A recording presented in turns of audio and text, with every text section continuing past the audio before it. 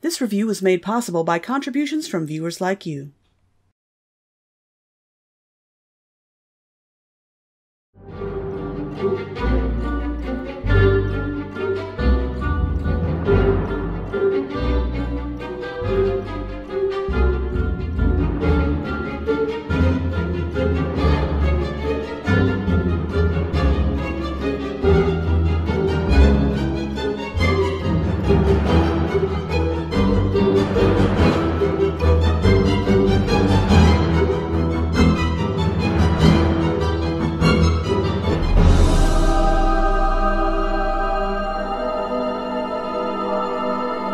Remember me, though I have to say goodbye.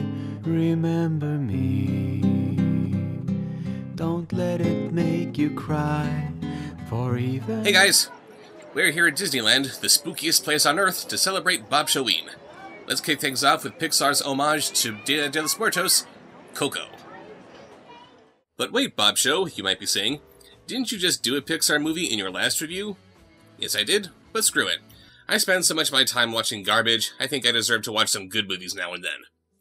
Our movie begins with our main character, Miguel, narrating a little backstory about how his great-great-grandfather walked out on his family to pursue a career in music.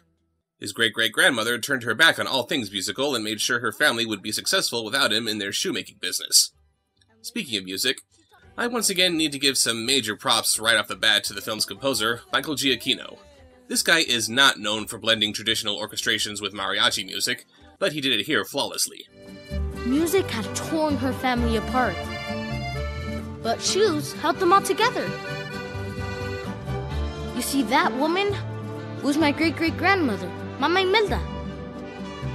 She died way before I was born, but my family still tells her story every year on Dia de los Muertos, the Day of the Dead. Miguel spends most of his time with his great-grandmother, Coco, who has a hard time remembering things. He's somewhat estranged from the rest of his family, mostly because of their intolerance towards music. No music! No music! No music! And 4 minutes in, hi Pizza Planet truck!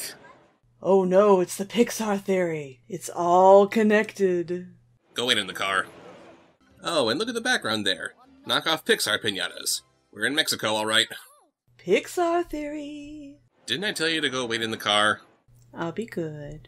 While the rest of his family is perfectly fine with hating music, Miguel can't help but love it. And who else to nurture that love than Mexico's most famous musician, Ernesto de la Cruz.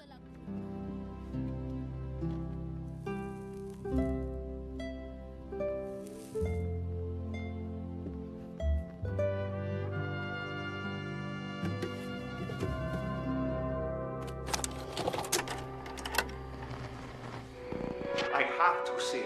I have to play. The music, it's not just in me. It is me. Pure poetry. Seriously, first we got Remy watching old footage of Chef Gusteau and Ratatouille, now Miguel is watching De La Cruz.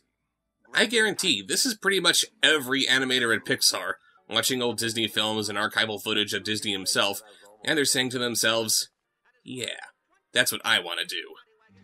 Señor de la Cruz, what did it take for you to seize your moment? I had to have faith in my dream. No one was going to hand it to me. It was up to me to reach for that dream, grab it tight, and make it come true. Miguel decides to seize his moment and play in the upcoming Dia de los Muertos talent show, which is bolstered by his accidentally discovering that, holy crap, De La Cruz is his great-great-grandfather. Of course, this goes over with his family like a lead balloon, but he still needs to seize his moment, so where is he going to get a guitar to do it? He breaks into the tomb of De La Cruz and steals his guitar. Borrowed without permission. Yeah, he justifies it by saying that his great-great-grandfather would be cool with him borrowing it, but still, grave robbing! That'll solve your problems! Seriously, none of these other contestants could let him borrow one of their guitars for a few minutes? Gracias, carajos. Unfortunately, stealing this guitar has somehow made Miguel cross over to the other side. The only people who can see him are the dead who have come to visit their living relatives. It isn't long before he bumps into his own ancestors, who he can recognize despite their not having any flesh on their bones. Man, how many countless hours did it take for these character designers to figure out the tiny details to make these dead people not look terrifying? They still have their eyes, despite the rest of their bodies having rotted away, and they're set in expressive eye sockets, a la Jack Skellington. Their mandibles flex and mold over their teeth to give the illusion of a complete face instead of just being a decaying skull. They have thick, rounded fingertips so they actually look like fingers instead of looking like pointed claws. It was funny seeing the living in Tim Burton's Corpse Bride somehow recognizing their dead relatives after first being terrified of them. But there's nothing to be afraid of here. It's just your family who you haven't seen in a long time. While the rest of Miguel's ancestors were able to visit the land of the living just fine, his great-great-grandmother, Mama Imelda, is stuck on the other side. They figure that Miguel being in the state that he's in might have something to do with it, so they take him to the land of the dead to get this all squared away. And of course they had to make the gates to the other world look like the gates of Disneyland. Cute. As it turns out, you're only allowed to cross into the land of the living if your family puts up your photo on their ofrenda. No photo, no entry. You know what? I'm just gonna zip right over. You won't even know I'm gone.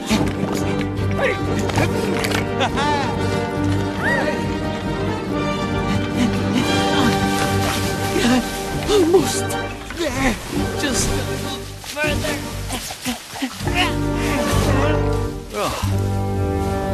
Upsy daisy. Fine, okay, fine, who cares? Come, Flower Bridge. I can make a joke about border security, but you're already thinking it, so I don't have to. Let's move on. Excellent. Your photos on your dentist's ofrenda. Enjoy your visit. Gracias. And that, ladies and gentlemen, is Pixar's shortest John Ratzenberger role to date. They find Imelda having trouble with customs, since Miguel took her photo from his ofrenda and didn't put it back. It's also explained that since Miguel stole from the dead on a day you're supposed to give to the dead, he's cursed to the other side until he can get his family's blessing. Imelda can give it to him on the sole condition that he give up music forever, but since he can't, he goes out to seek De La Cruz, his only other family member who can give him this blessing who wouldn't demand he give up music. He also has until sunrise to do it, or else he'll be cursed forever. What happens at sunrise? Híjole, your hand. Ah! Most morbid ticking clock ever. He meets this other skeleton named Hector, who is notorious for trying to cross the bridge despite not having anyone put up his photo. Apparently he knows De La Cruz, and he promises he'll get Miguel to him if he puts up his photo so he can cross.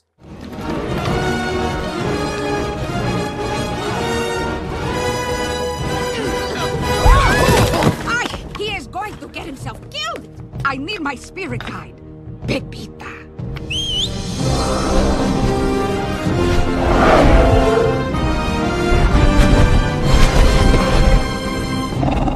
Who has that perro Miguel touched? Nice alebrique.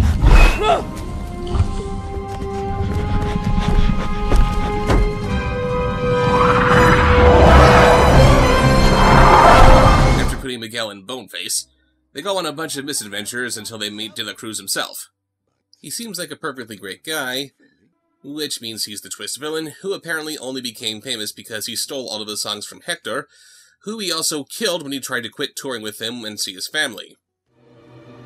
Security, take care of Miguel. He'll be extending his stay. What? But I'm your family! And Hector was my best friend. Success doesn't come for free, Miguel. You have to be willing to do whatever it takes to seize your moment. I know you understand. After Miguel and Hector are thrown out to be forgotten, Hector laments about how he'll never be able to see his daughter Coco again. That's right. It turns out that Hector is really Miguel's great-great-grandfather. And one tear-jerking flashback sequence later, Imelda's spirit animal finds them, and they need to get Hector's photo back from De La Cruz so Miguel can put it on their ofrenda, because if you're forgotten in the living world, you cease to exist in the land of the dead. They have a little chase that bleeds over into De La Cruz's Day of the Dead concert. I gotta reference the Corpse Bride again. This scene would be a lot shorter if they dealt with De La Cruz the same way that Tim Burton's dead people dealt with murderers.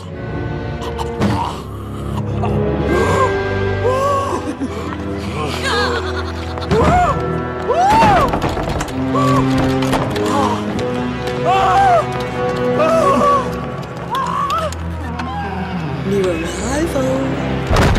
During the fight for Hector's photo, De La Cruz ruins his precious reputation in one fell swoop. Stop! Leave the boy alone. I've worked too hard, Hector.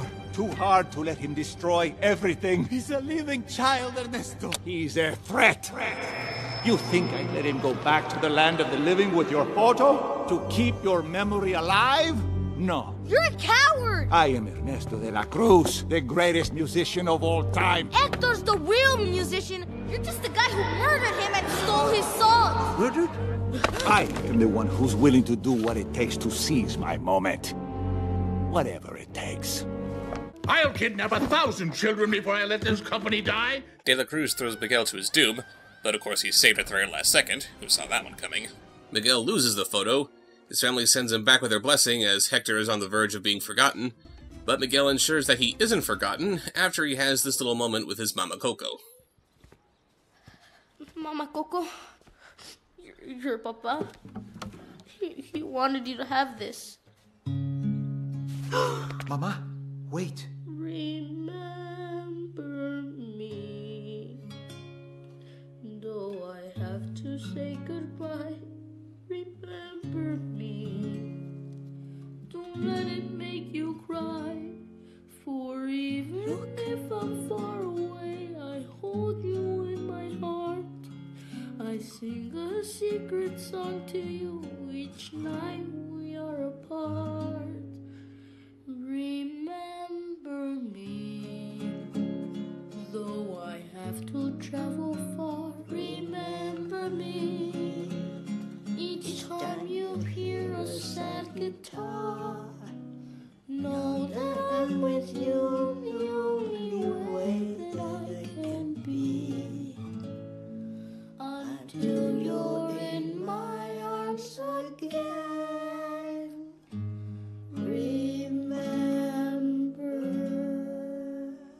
me.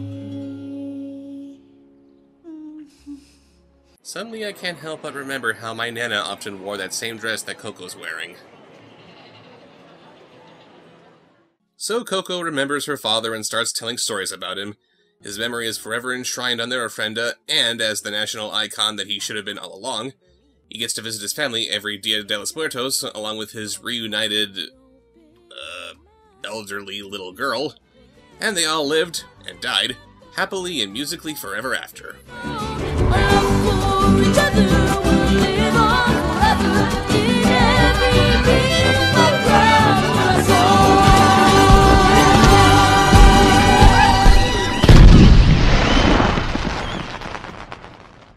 So that was Coco, and it's beautiful. I'm sorry for rushing through this review, but really, it's hard to review a movie like this beyond it's really good, you should go watch it right now. The animation is stunning, the art direction is breathtaking, the music is entrancing, and if you have or had a close relationship with your grandmother, you're gonna end up crying. It's also one of those movies where you sit back and think, wow, these guys really did their research in creating this world. They also suggest in the end credits that you visit your local library if you want to learn more about Dia de los Muertos. It'd be too easy to say, go to www.mexicaninfo.com or something, but no, go to your library. They're still a thing. Thank you all for joining me on this first installment of Bobsheauxween. Be sure to tune in next time when we'll visit another town full of walking corpses. See you later.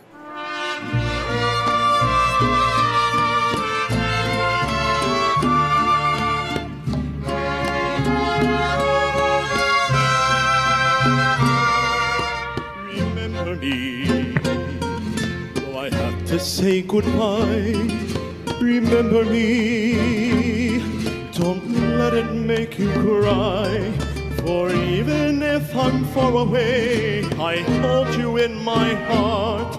I sing a secret song to you each night that we are apart. Remember me, though I have to travel far. Remember me, each time you hear a sad guitar. Know that I'm with you the only way that I can be, until you're in my arms again. Remember me.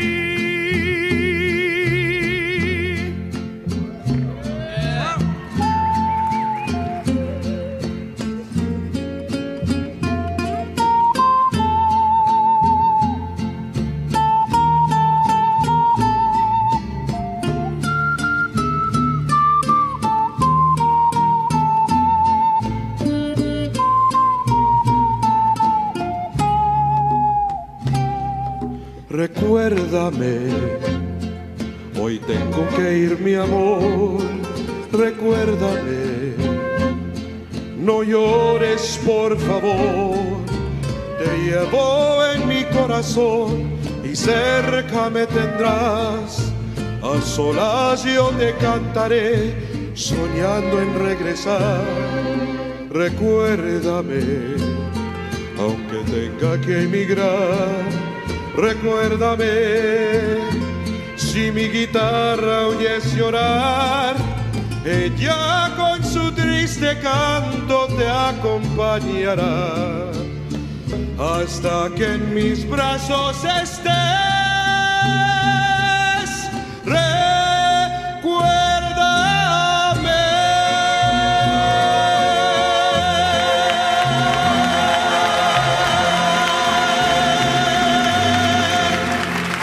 Muchas gracias.